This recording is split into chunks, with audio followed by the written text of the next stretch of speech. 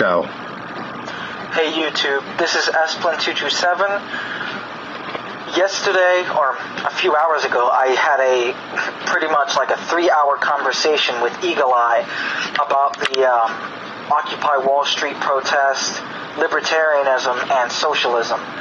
Unfortunately, a large amount of that conversation didn't come through with any sound.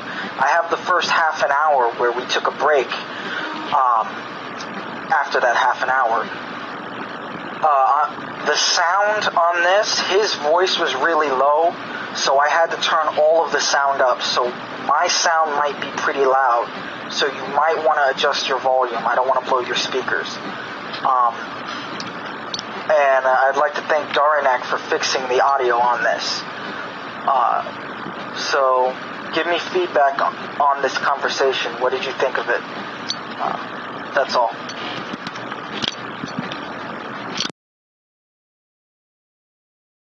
Are they big business? Are they big corporations? No, they're unions of the working class.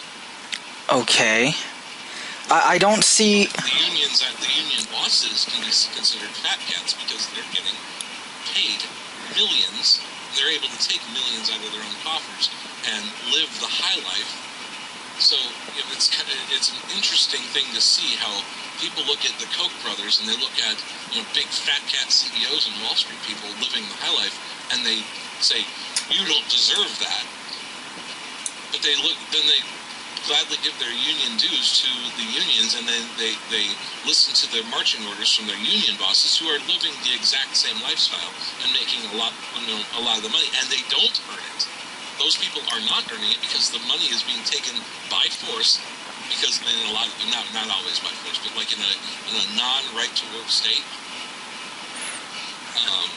you have to join the union in order to be a part of it, like certain professions.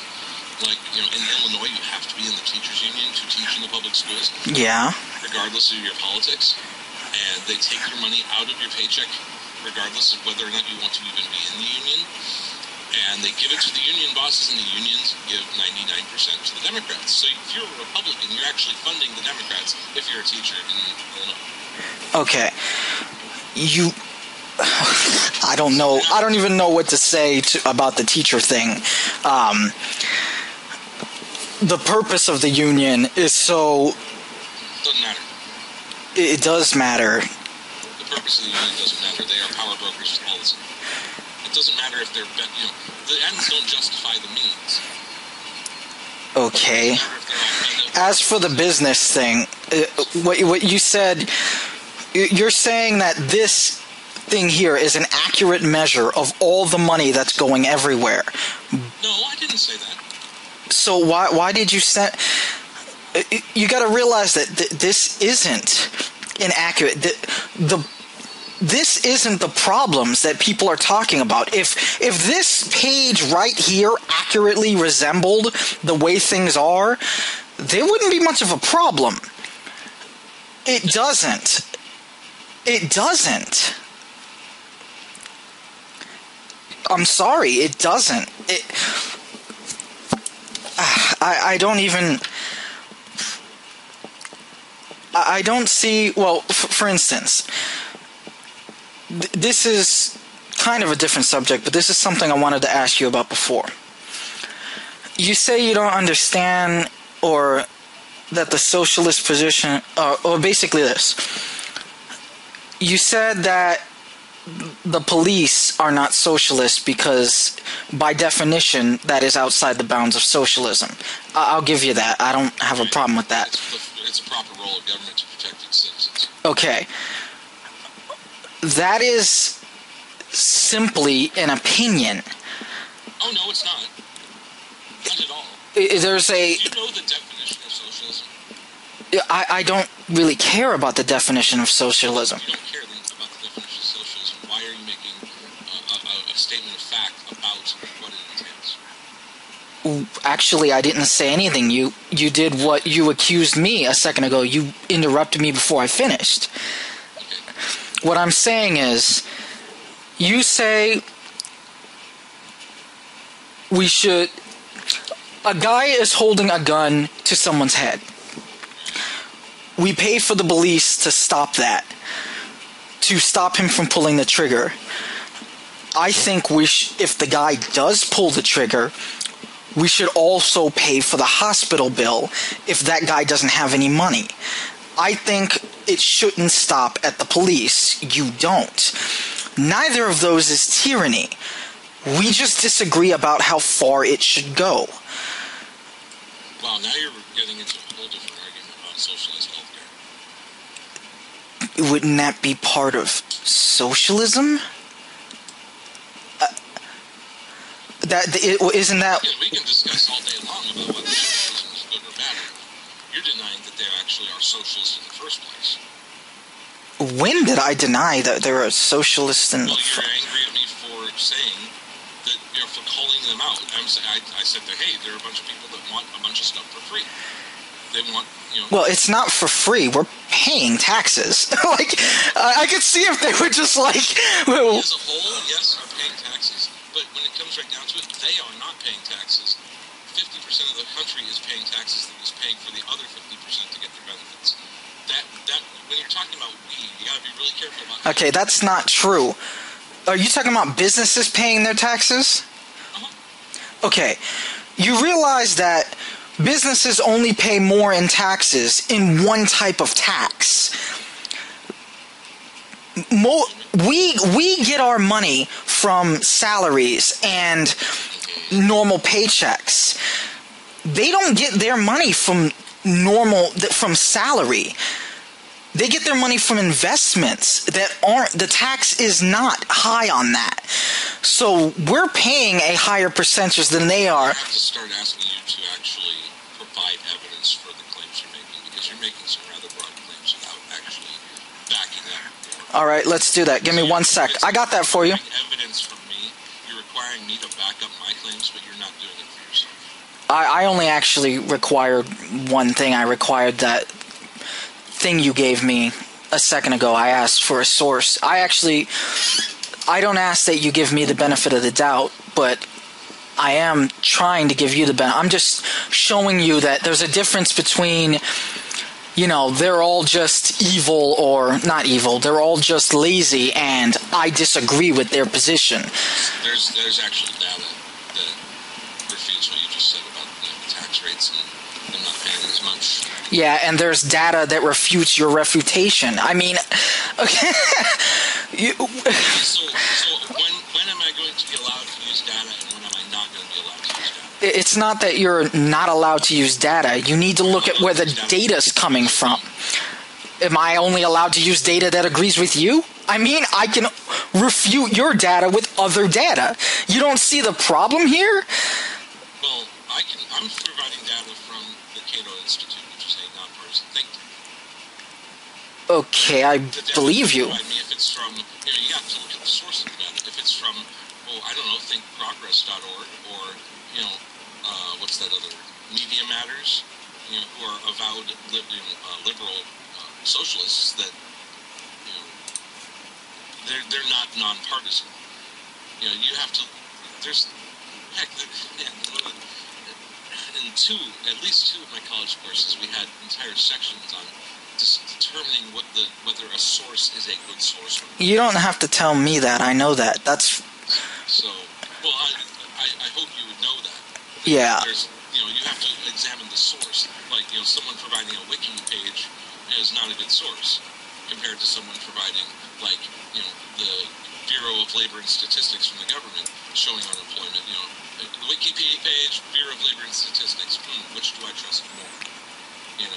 I guess the one not being paid. You got to realize that. Yeah, there are nonpartisan things. I'll give you the nonpartisan things, but a lot of the things.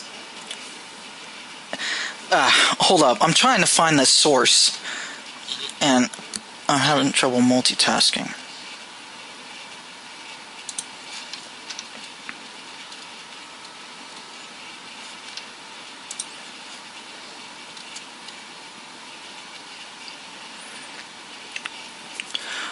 While I'm looking for this, could you actually show me the thing that refutes the tax thing? Because I just linked it. Okay, good. Let me look at that right quick. Because the name of that might actually help me find what I'm looking for. Because...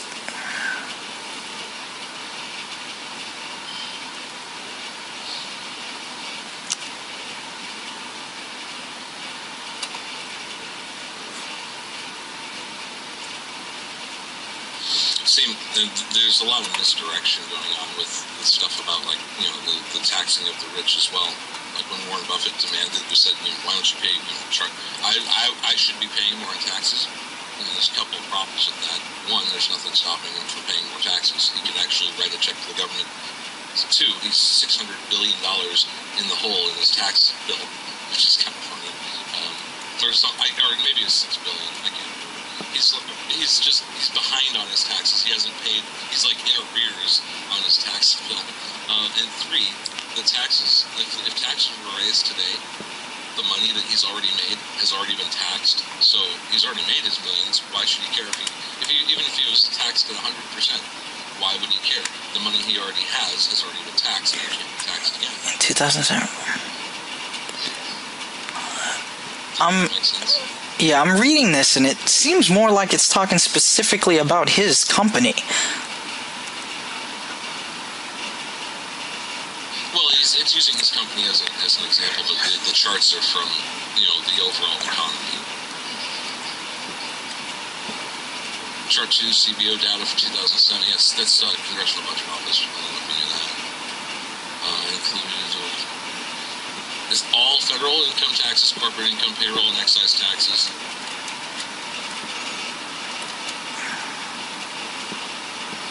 Again, I'm not sure.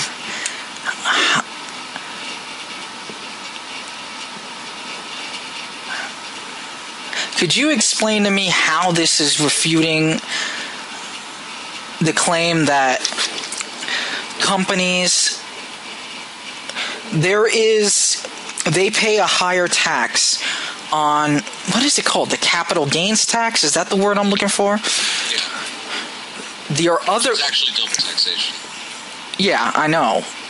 There are other taxes they pay less on, or not less on, they pay the same amount. But since they don't have to, it doesn't fall into the same category. Do you understand what I'm saying? Well, look at chart number 2 that we're talking about. That chart is about individual income taxes, corporate income taxes, payroll taxes, and excise taxes. I don't think it includes capital gains. But then, below that, in 2007, Buffett said that he paid a 17.7% tax rate. Now, in relevance, note that Buffett earns large amounts of capital gains which are taxed at a maximum federal rate of 15%. People in the top income groups do report a lot of capital gains, which reduces their overall effective tax rate. However, capital gains are included in chart 1 above, and you can see that the top income groups still pay a much higher tax rate than others on average. Okay, so capital gains taxes are included in that first chart, where it's like if you're making $10 million or more, you're still paying 22.6%. Now, I challenge you to think, okay, how much money would the average person on the street that's in those protests right now, how much what would they be making if they actually had a job? Probably around 50 to 100,000, maybe 150 at most. Let's even say 200,000 at most. Wait, I have another problem with what you just said. Not all of them are unemployed. I mean, many of them are. If they were all unemployed. Okay, another thing you have to realize is that the poorer you are, the harder taxes hit you. 10% of $1 billion, you're still rich as a motherfucker. So that's... Should we take all of it except for what they need to live on? No one's claiming that. Well, where's the line? You tell me where the line is, then we can actually evaluate if that's appropriate. The line... never being drawn. They want to return the line to at least where it was in the Clinton era. You know what the difference between that line and this line is? It's about 3%. Yes, that should tell... Do you know what the Fortune 500 is? Mm-hmm. We have like 6 of them in 6 Fortune 500 companies in Omaha, where I live. Okay. I don't know if you know the difference in money. It seems like that's a small amount. The amount of money that's at the top, it's not like we're in the 1960s where the money is spread out evenly across the classes. When you have a top percent that has a vast amount, a much, much higher percentage, that 3% would be the equivalent of 30% taxing the lower class. You're saying that that's a 3% difference. Yeah, that's percentages are percentages, man. Yeah, it's a... I don't know what you're arguing. Okay, let's say the poor had 1/10 the amount that the rich had. You increase... No, just let's work with this. You let's say you had that, and you say that you raise the taxes of the rich 3%. Now that's not going to be much because the disparity is not that much. You're raising taxes on an amount that's already not much higher than the rest. But when, let's say that the poor class, the lower class, has 1/10 of 1%. If you go to the top and increase the taxes by 3%, you're no longer talking about a little increase. You're talking about billions and billions of dollars, maybe over a decade or two into the trillions. Do you understand what I'm saying? You're using... Not really following you. I apologize. I'm just... All right. Seeing it. Okay. You're saying... Run the numbers, and I don't think you have, and I think that maybe you're probably extrapolating numbers that aren't really true. I don't know. Okay, how much do you think the upper 5% have compared to the low... I don't think about it because the comparison is irrelevant. No, it's not. 3% on 90% of the money is more than 3% on, say, 50% of the money. Okay, that's not what you asked. That's what I was trying to say. What I'm trying to say is, you say that's only a 3% difference. Yeah, it's 3% on an insane amount of money. That's a huge difference. It's not a small difference. That's all we want.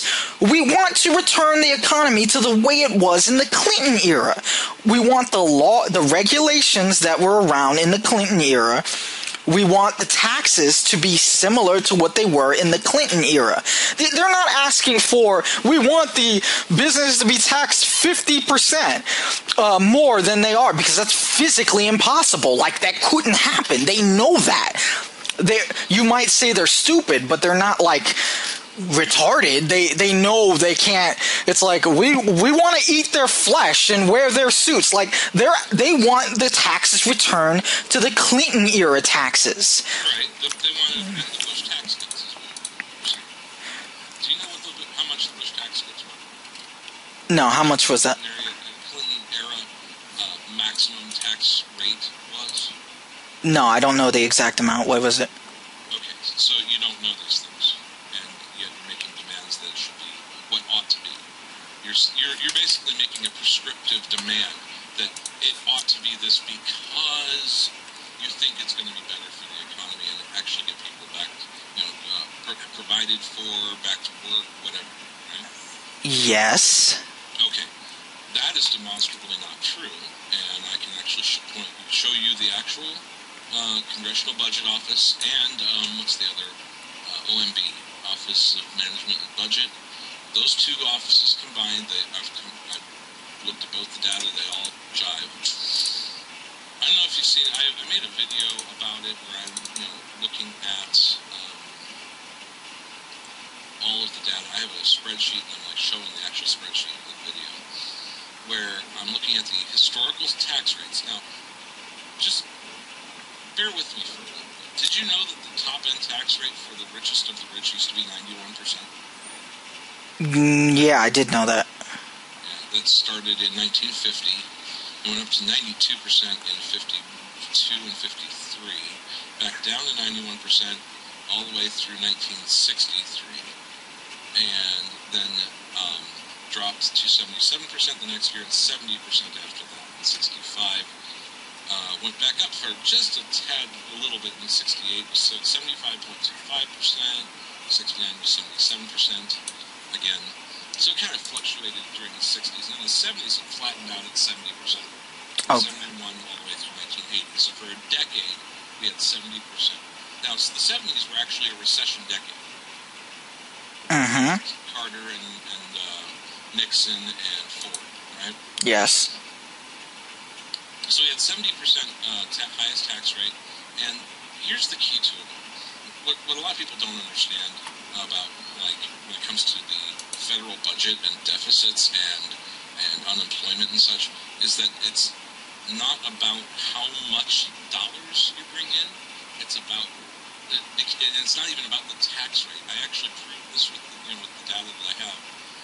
The actual you will always get a certain percentage of your gross domestic product in federal tax revenues, regardless of the tax rate. It's amazing. It's crazy. I mean, it's just one of those mind-blowing things. Hey, 91% top tax rate on the richest of the rich, 18%. 70%, 70% tax rate on the richest of the rich, hey, 18%. 26% tax rate on the richest of the rich. Wow, we're still only getting 18% of our GDP, and that's because of it has to do with the whole trickle down theory, but trickle. Please, don't go there. Trickle down does work. I think people don't understand what trickle down actually is, and actually trickle down is the worst name for it ever, because it's not like a fountain where things are like flowing from the top tier to the next tier to the next tier. It's not like that. It's a circular thing. The economy is circular. The economy has like circulation of money, and it's all about the gross domestic product, the actual productive capacity of the nation, the amount of products that are created, not the amount that's consumed, right? So anyway, gross domestic product is the actual indicator of how much money the federal government will get, regardless of the tax rate. And I have this chart that proves it. I see that on this chart that I have this purple line that shows a fluctuation of the percent, or the amount of revenue as a percentage of GDP, and it's this flat line all the way across the bottom. It has a couple little spikes on it, but basically the minimum and maximum is like 16.7% to 20%, and the average, the mean across the entire thing is 18%. So it's like it's almost like freaking water, and it will always seek a nice level amount. It's like, oh, well, we can make a wave here, but it'll just level out back to 18%. And this is a well-known thing among economists. People are like, yeah, 18% of GDP is what you can expect. This is why, like, actually lawmakers know too. Like, if you look at the Paul Ryan plan, and I think Rand Paul has suggested this as well, a constitutional amendment pegging government spending at 18% of GDP. So, like, every year they have to find out what the GDP was, and they can only spend 18% of it in a balanced budget, right? Okay. Because they know they're only going to get about 18% of GDP in terms of tax revenue. All right. So this is well known. But here's the funny thing. Throughout the 70s, we had 70% highest tax rate. Then went to 69.13%.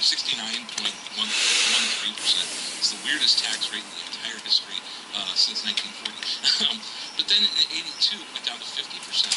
This was the first Reagan-era tax cut. And if you actually look at the percent growth, the percent growth of GDP per capita, because the more people you have, the more GDP you're going to have, right? Mm-hmm. And we're looking across a whole like 6 decades or 5 decades here. There's going to be a huge growth. In fact, the population of the United States has doubled in the past 50 years. So you have to look at not just GDP itself, because if you double the population, you're probably going to double your GDP. So if you look at the gross domestic product per person in the country, that flattens it out. That equalizes it out into some level playing field as far as like analysis of the data, right? And then you look look at the percent change of GDP growth per person. That's the metric you look for to see if whether or not a policy or a tax rate is actually helping, right? Are you following me so far? Yeah, no, I understand. Yeah. So, here's the thing. In the 70s, I mean, this is actually, kind of benign. It doesn't really prove my point all that well, but it's illustrative of the point. 70% tax rate, we had a negative 1.74% growth, and then a 0.65% growth, then a 5% growth in 1973, very small growth in 74, negative growth, positive growth in 75 and 76, 3.75%, 4.4, 2.59, negative 2.72 in 1980. That was the recession that Reagan inherited, was in 1980 from the previous administration. When people were waiting in line to get gas and stuff. So Reagan started lowering taxes, right? And it's like, negative 2.72, then a 3.3% growth, then a negative 2.8% growth per person, right?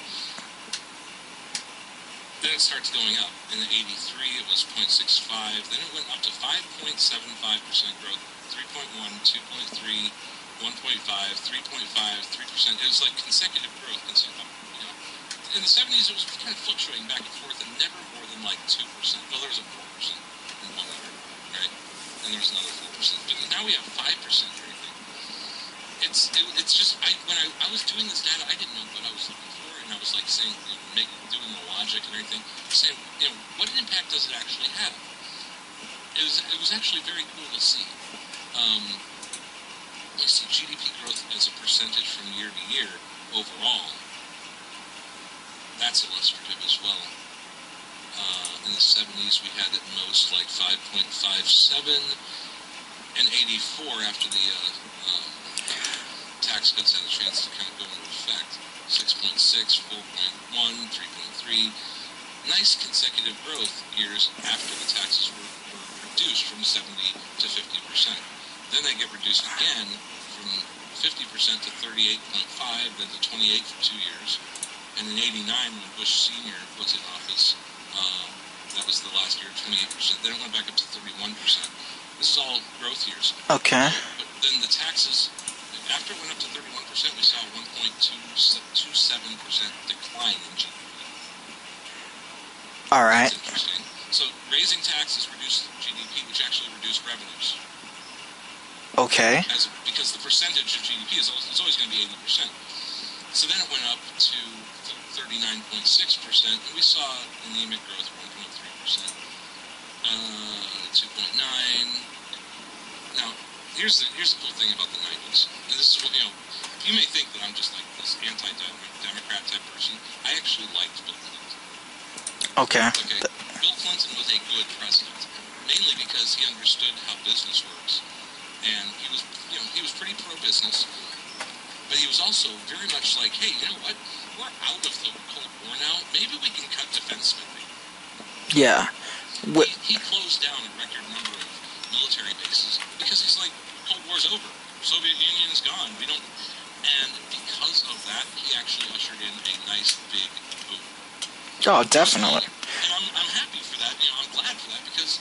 And I think we should do the same thing. I am against these foreign wars too, and I'm against all this spending on the militarism too.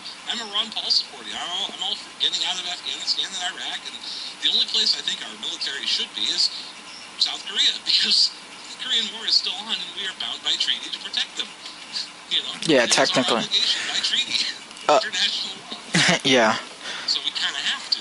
Yeah, no, I understand that. We don't want to just abandon, because normally there's a gray area, but pretty sure North Korea is evil. You know what I mean?